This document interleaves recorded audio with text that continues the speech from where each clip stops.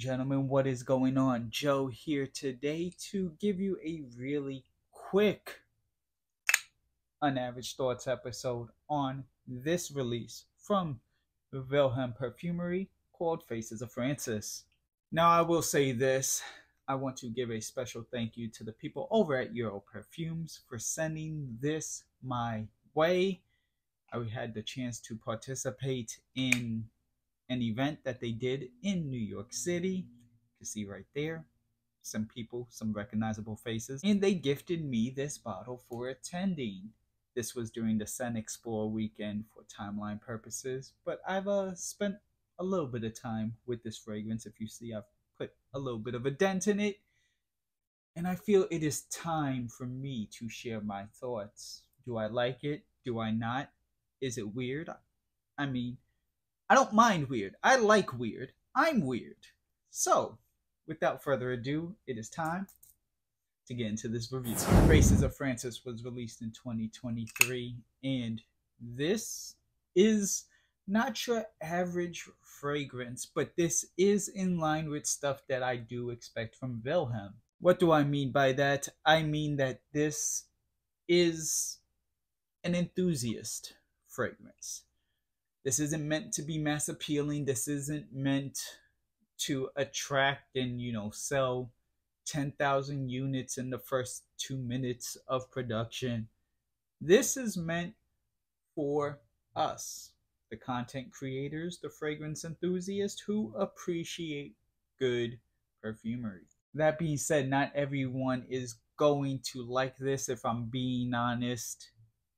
Though it's a little bit weird, it is still on the mass appealing side, but the notes in here kind of leave some people a little thrown off from the discussions that I've had with people. I personally like the fragrance. However, I can see where like the oud and the kind of green balsam fir vetiver, kind of vanillic, leathery, fresh juniper,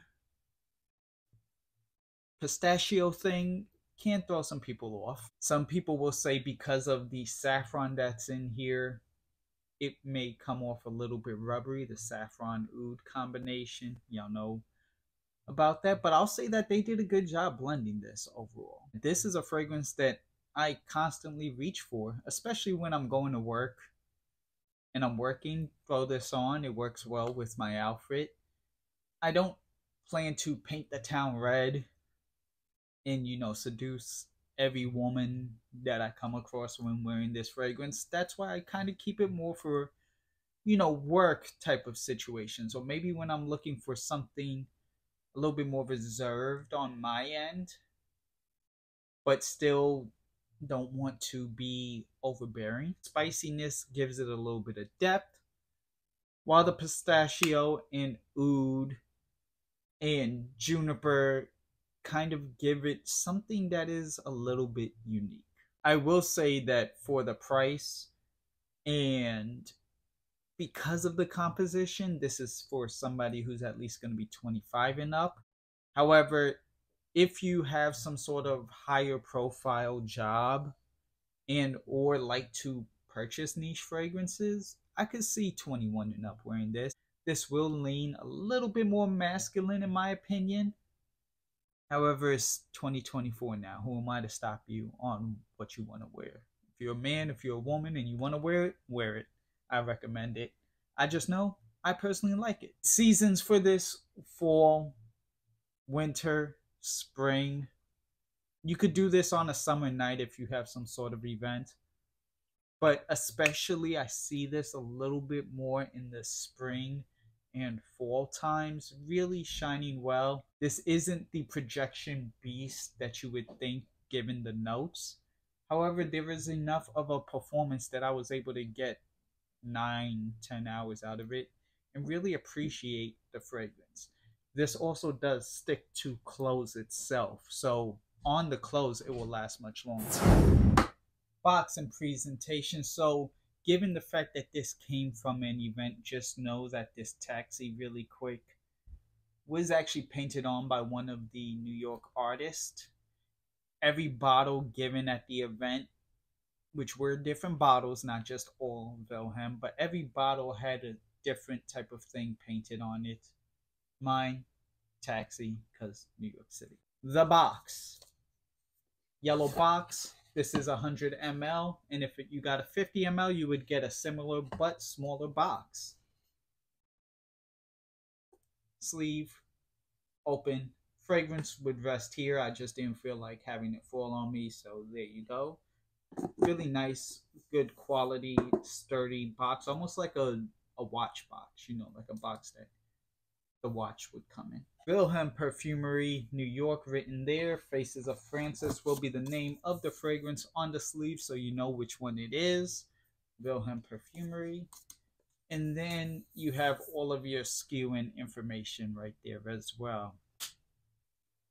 As for the bottle, you have the standard orange like gold coloring of Vilhelm with their logo. Magnetic cap, very nice. Name of the fragrance, Faces of Francis, Vilhelm Perfumerie, New York.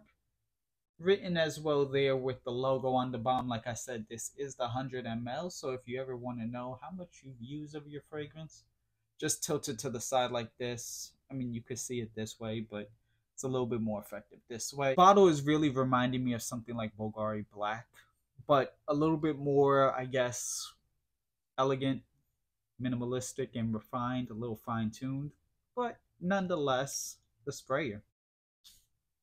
There you have it. There are my thoughts and opinions on this fragrance. This is one of my more favorite releases from Vilhelm, not just because I got the bottle for free, but if you go back and watch my live stream, I kind of like the fragrances that were more in tune with this. I did that live stream a couple years ago when I was really kind of getting into all these like newer niche brands and ones that were in line like this, like also Dear Polly, a few others. In the comments down below, let me know if you've tried anything from the House of Vilhelm Perfumerie. What are your thoughts on the brand? What are your thoughts on Faces of Francis? Did you like this fragrance when you tried it? Have you tried it? Do you want to try it? My name is Joe. Thank you all for watching. I'll see you in the next video.